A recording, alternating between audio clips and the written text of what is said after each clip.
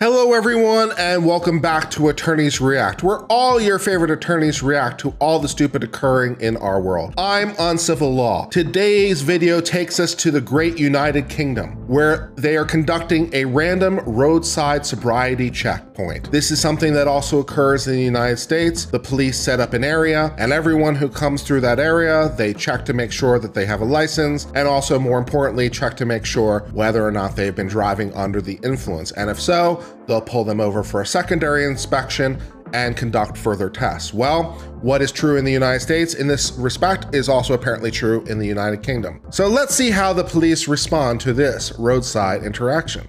Can I get that? 7. You want to come in? One moment's hesitation puts this driver under the spotlight. Bring him in. Just push him down the end. Just pulled up short. But with multiple units on standby, there's nowhere to run. Evening, driver. Yeah, my name's Andrew Gilmore from Newcastle Highway Patrol. Have you had anything to drink this evening? I have. How many drinks have you had today, sir?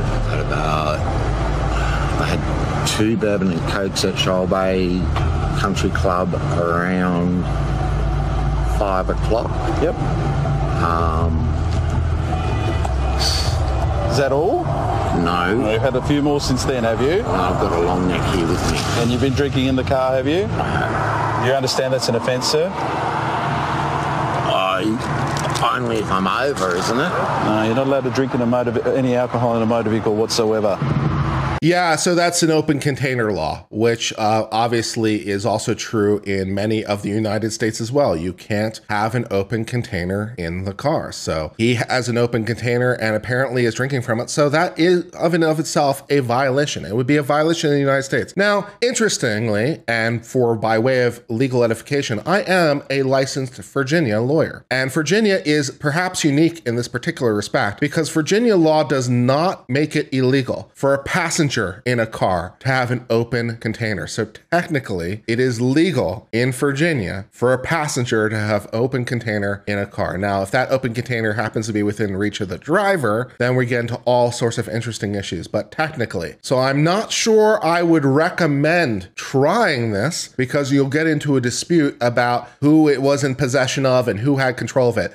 But strictly legally speaking, just in case you care, in Virginia, it is not illegal for people other than the driver to be drinking from an open container in a car. The more you know. Wow. Well, that isn't the case in this situation anyway, because he is the driver, but why not bring some legal edification to this stream? It's an offence. So where's the long neck? How much of that have you had? Pull it out. Oh dear. That's from Anna Bay. Damien bought a long neck mixer of bourbon and cola to keep him company on the 3-hour drive to Sydney. So you're drinking Woodstock bourbon whilst you're driving? Oh dear. So we're drinking mixed drinks too. Okay. We're ambitious over here in the UK. You know, we don't do things lightly. We're not just doing, some sort of light beer. Oh no. We're doing the bourbon and Coke thing. Well, I appreciate that it's bourbon, at least, appealing to our US sensibilities, because, of course, by law, for it to be bourbon, it has to be manufactured within the United States. So we appreciate you supporting our country, sir. Thank you so much. That's not real good, is it? And that's just topping up on what he had at the club. When was your last sip? Probably about 15 minutes ago. Is that the only other bourbon that you've consumed, apart from the 2 at Shoal Bay? Yeah.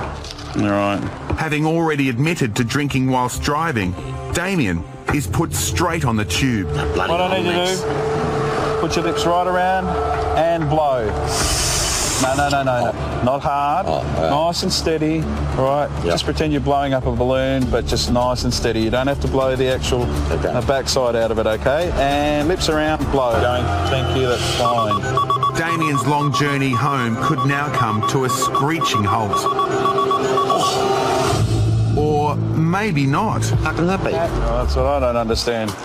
But definitely showing up 0. Regardless of the 0 results, Officer Gilmore is not impressed. Why would you drink and drive? I'm going to Sydney, so I just thought... But why would you drink alcohol whilst you're driving? It's not going to intoxicate me. How do you know?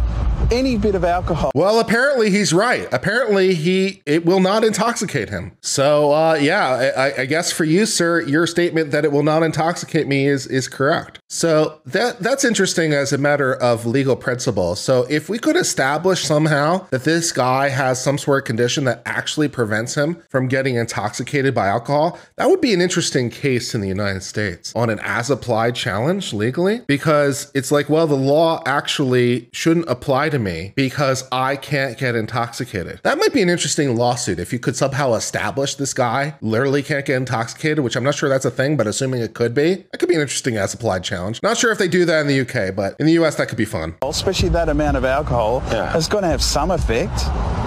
Apparently not. Oh, okay. So we want to retest you. Now, if that breathalyzer had tested at like 0.1 or 0.2, would we be suspicious that the breathalyzer was faulty then, right? We're only retesting because we didn't get the result we wanted the first time. That seems like, at least in the United States, that could be some sort of due process problem, right? We're only retesting because we didn't get the number that we liked. So I'm not sure how that would run in the UK, but let's see how test number 2 goes. I like the first reading. I bet you do. I can understand that.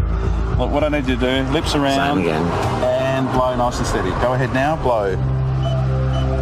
Keep going, keep going, keep going. Stop now, thank you. This second test should set the record straight. No, it's all fine. Can you just hop out of the car for me, please? Want me to pull up? No. 2 different tests, 2 different machines, 0.000. Well, this man, when he said he drinks, he doesn't get intoxicated. I guess he wasn't lying. We have discovered a unicorn, people. He needs to be tested and figured out how this magic can be brought to us all. I just want you to hop out. Damien says he's had a drink. There's an open bottle of bourbon on the seat and he's still blue zero. So could the drinking story be a red herring to mask something else? Ooh. His eyes were slightly dilated. There's a possibility that he might have been under influence of something else.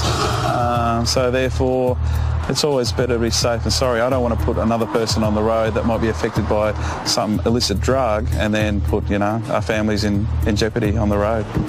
Well, the officer has a reasonably fair point, and this would apply in the United States as well, of course, because you can be driving while intoxicated, but not intoxicated on alcohol. So just because you blow 0.00 does not mean that you didn't do the DUI. You might be doing the DUI. It's just that the thing that's the intoxicant in this situation is not alcohol. But if you're intoxicated from anything that could interfere with your driving, that prevents a problem. This is why many medications, prescriptions medications in particular, will include warnings not to operate heavy machinery, including, for example, cars, which are obviously heavy machinery because they can influence your ability to drive. So yes, just the fact he blew 0.00 does not mean that he's not guilty of DUI. He might be guilty of DUI on some other basis. What basis do we have to draw those kinds of conclusions? Well, his speech is a little bit irregular. He's acting slightly strange. It could be a neurological condition. It could be something else, obviously, that is not an intoxicant. So this could just be the normal way that he acts for whatever reason, but they do have a reasonably articulable suspicion. So at least if we were in the United States, we could definitely continue this investigation further. So, at least by parallel to US law, we seem to be doing okay. You haven't had any illicit substances whatsoever? No, mate, I got to drive back home. No, that's not the issue. I'm saying a lot of people, they're tired, take illicit substances to make sure that they can drive further and further and further. No. Just over here, thinking. Just walk up here. You do me a favour, just walk right across to those officers in a straight line and then turn around and come back for me, thank you. In the absence of a drug testing kit, police put Damien through his paces, the old-fashioned way. All right. Just take your finger and close your eyes and try and point it into your nose. Yeah, seems to be doing okay on that. Seem okay. I'm fine. All right, mate. Look, infringement for that, and then you'll be on your way. But How much is the infringement? $303, I think. No. Oh, mate, you can't drink and drive. It's just silly. We've got to understand that no matter what alcohol we drink, we can't drink it on a motor vehicle. You could put yourself in a position where, you could lose everything. If you haven't got a lid with that, then I'd like you to dispose of it, because I'm not going to let you drive with that in the car again and then take the bottle with you. Thank you very much. All right, mate. Expensive lesson. I think it should be an expensive lesson, mate. You put yourself at risk and others at risk by doing that, okay? Nice to meet you, Andrew. I wish Lovely. it had been under better circumstances. Take it easy. Well, I have to say that the UK cops at least have a more jovial, friendly style than a lot of the US cops. So I do appreciate their slightly more homey, friendly demeanor, a little bit more casual. I wouldn't think that a police officer would be so cheery in the United States. So I'm not sure what it says about the UK law, but well, they do have a different disposition over there, which is kind of nice.